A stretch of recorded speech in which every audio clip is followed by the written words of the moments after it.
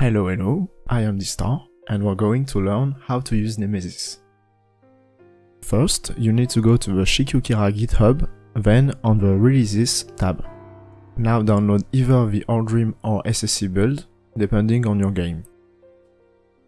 Now we'll install Nemesis like a normal mod.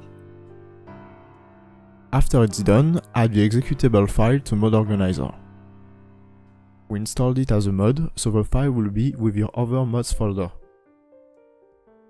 You can create a special mod folder to contain the Nemesis output, but it's not mandatory, otherwise, the file will just go in your overwrite folder. If you choose to, you need to assign this folder as the output folder.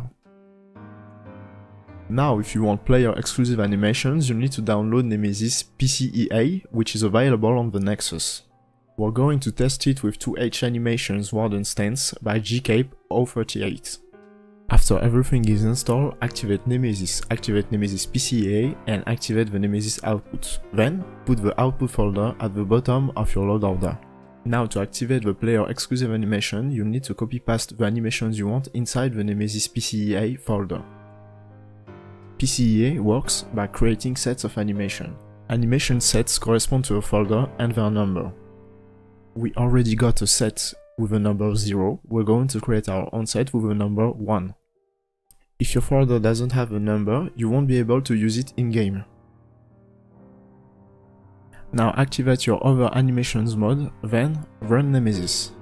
Click on Update Engine, wait, then after it's done, select the patches you want.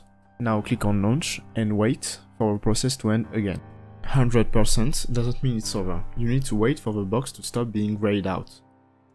Animation from mod simply activated will be used by every character. Animation activated through PCEA will only be used by your character.